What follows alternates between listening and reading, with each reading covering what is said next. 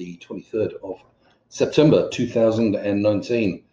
Apologies for the sporadic commentaries towards the end of last week. Yours truly was suffering from a bit of early season flu, but thankful to say feeling a little bit more human today. So welcome to a new week to everyone. I hope you did all have an enjoyable and relaxing weekend.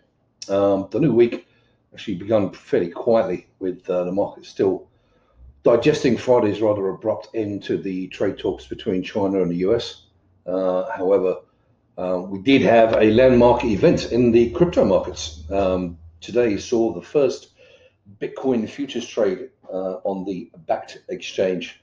Unlike the CME contracts, futures contracts that cash settle, these contracts would expire with physical delivery of Bitcoin. So crypto traders are hoping that this new initiative will prove attractive to institutional players. The early market reaction was very much muted, although saying that the launch day has been known for a long time, so it wasn't really much of a market surprise. But Bitcoin begins the day just below 10,000 at 9940, and ETH is sitting at 210. For FX, there's some particularly weak European PMI data, Purchasing Manager Index data, which did get the markets moving after a rather subdued Asian session due to a holiday in Japan. The biggest mover was Euro Yen, which dropped 400 points from 118.75 down to 117.75. We had Euro against the US breaking under 110, initially touching a low of 109.66, and that in turn dragged sterling down to 124.25 and dollar yen down to 107.30. US equity futures also reversed some early gains. Dow Jones at one point was showing up 100 points, which quickly turned to down 50 in a little more than an hour. And the main beneficiary of these moves will be gold, which rallied up to 15.21 an ounce on the back of the weakened data. The US day would begin somewhat more positively with a pullback for Euro Yen back up to 118.20, taking Euro back towards 110.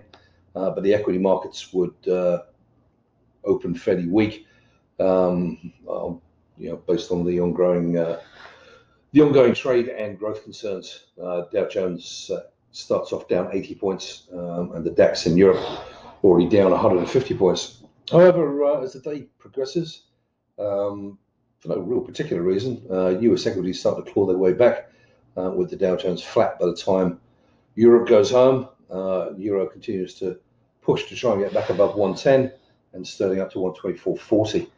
But that would be about it for Monday. Once Europe went home, things went very, very quiet, and we saw US equities really close, so a little mixed, but essentially flat on the day, with the Dow Jones up just 14 points and the Nasdaq and S&P both lower by less than 0.1%. Gold remained the winner on the day, closing around 1523.50. For FX, there's really very little movement from the European close. As I said, Euro struggling to get back above 110, and dollar yen ending the day at 107.45. For crypto, what was supposed to be a celebratory day for the Bakkt Exchange, which I guess still is because they did the first trade, but it did turn into a bit of a wet blanket as Bitcoin inched lower down to 9,800, and Ethereum dropped down to 205. I have no doubt there will be some much more exciting days lay ahead this week, but for today, that was about as exciting as it got. If you missed the move lower in Euro Yen after the PMI data this morning, you pretty much missed your day. So just touching from a technical perspective, given the movements we have today, I figured I'd just bring up this euro dollar chart again. It's a very simple 1 hour chart. We had the move lower today from 110.25 around here, for those of you who can see on the screen, down to a low 109.66, and then we've had these repeated attempts to nudge the 110 area, and kind of falling a little bit short of that at the moment.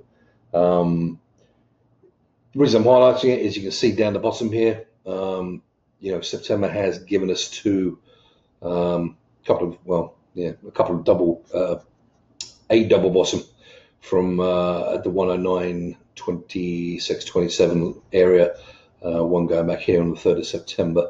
And then we've got another one here on the 12th of September. Both times touched, and it bounced pretty aggressively. First time we got up to 110.85. Second time, well, I guess ultimately got as high as about 111.10, something like that.